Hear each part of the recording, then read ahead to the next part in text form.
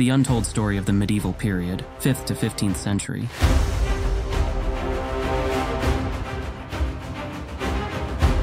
The medieval period, also known as the Middle Ages, spans roughly from the fall of the Western Roman Empire in the 5th century to the beginning of the Renaissance in the 15th century.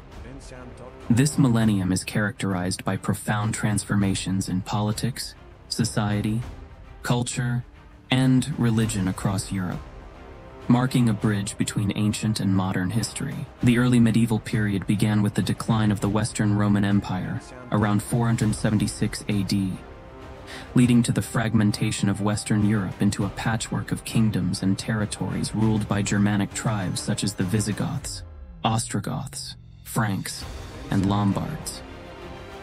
The disintegration of centralized Roman authority caused economic regression, urban decline, and a decrease in trade and literacy.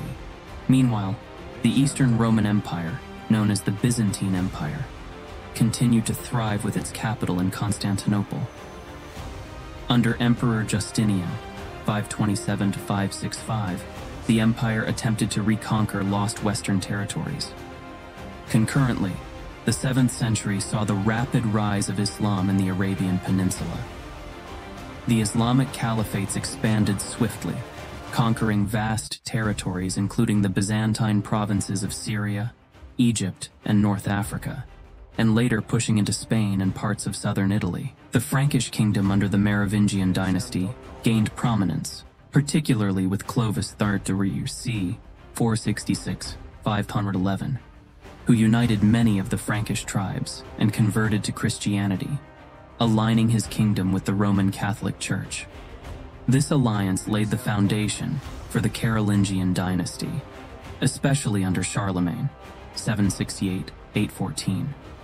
Charlemagne's reign marked a cultural and intellectual revival known as the Carolingian Renaissance, emphasizing the preservation of classical texts and learning. The High Middle Ages, 11th to 13th century, were characterized by population growth, agricultural advancements, and the expansion of trade. This period saw the rise of powerful monarchies, the development of feudalism, and significant religious movements. Feudalism became the dominant social and economic structure. Society was organized hierarchically, with the king granting land to nobles, vassals, in exchange for military service. These nobles, in turn, had peasants or serfs working the land. This system provided stability, but also entrenched social inequalities. The Roman Catholic Church emerged as a unifying force across Europe, wielding immense spiritual and temporal power.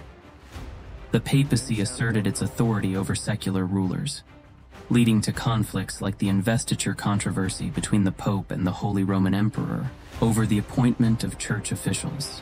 The Crusades, beginning in 1096, were a series of religious wars initiated by the Latin Church to reclaim the Holy Land from Muslim control. These campaigns had profound impacts, including increased trade with the East, the transfer of knowledge, and the weakening of the Byzantine Empire. The 12th and 13th centuries experienced a revival of learning, spurred by the translation of Arabic and Greek texts into Latin. Universities such as those in Bologna, Paris, and Oxford were established, becoming centers of scholastic learning where philosophy, theology, and science were studied intensively. Late Middle Ages, 14th to 15th century, Black Deaths. The late medieval period was a time of crisis and transformation, marked by demographic, political, and social upheaval. The most catastrophic event was the Black Death, 1347–1351, which decimated about 1/3 of Europe's population. This pandemic had far-reaching consequences, including labor shortages, economic decline, and social unrest. The reduced population led to increased wages for peasants and contributed to the decline of the feudal system. The Hundred Years' War, 1337–1453, between England and France, was a protracted conflict over territorial disputes and claims to the French throne.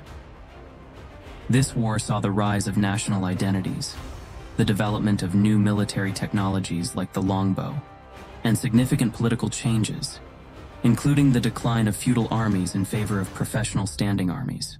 The late Middle Ages witnessed internal strife within the Church, culminating in the Great Schism, 1378-1417, where multiple claimants to the papacy emerged, each with different political allegiances.